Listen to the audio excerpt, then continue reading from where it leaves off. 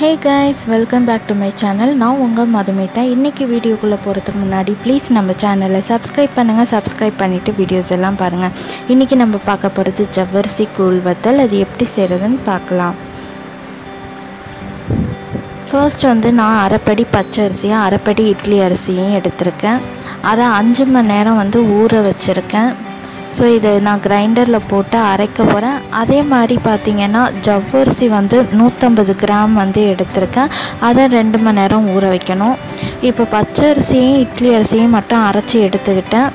அதுக்கப்புறம் 10லேருந்து 11 பச்சை மிளகாய் எடுத்திருக்கேன். இதையும் நம்ம வந்து அரைச்சிக்கணும் பேஸ்ட்டாக. ஸோ இதை கிள்ளி போட்டு நல்லா பேஸ்ட்டாக அரைச்சிக்கலாம். எப்போதும் நம்ம ஜவ்வரிசியும் சேர்த்து தான் அரைப்போம். ஆனால் வந்து ஜவ்வரிசி சேர்க்காமல் இட்லி அரிசியும் பச்சை அரிசியும் மட்டும் சேர்த்து அரைச்சி நல்லா புளிக்க வச்சுருக்கேன் மாவை. அடுத்து வந்து பார்த்திங்கன்னா பெருங்காயத்தூள், அதுக்கப்புறம் 10 கிராம் சீரகம் வச்சுருக்கேன். இப்போ நான் பச்சை மிளகாவை நல்லா பேஸ்ட்டாக வந்து அரைச்சிட்டேன்.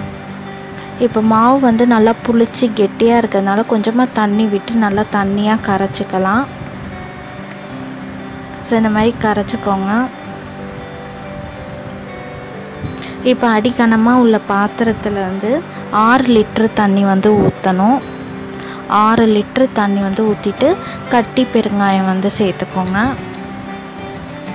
தூள் பெருங்காயம் சேர்த்துக்கோங்க. அதுக்கப்புறம் நம்ம பச்சை மிளகாய் அரைச்சி வச்சுருந்தோம்ல அந்த பேஸ்ட்டையும் சேர்த்துட்டு உப்பு ஒரு கைப்பிடி அளவு சேர்த்துக்கோங்க.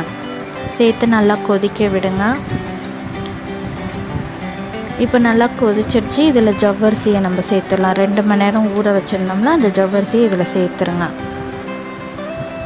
சேர்த்து நல்லா மிக்ஸ் பண்ணி விடுங்க.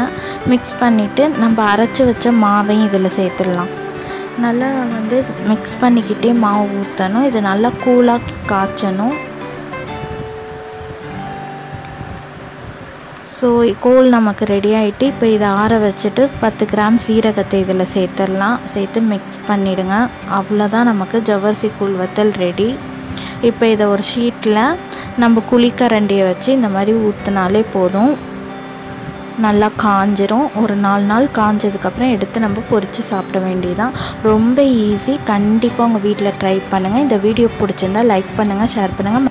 மறக்காமல் நம்ம சேனலை சப்ஸ்கிரைப் பண்ணுங்கள்.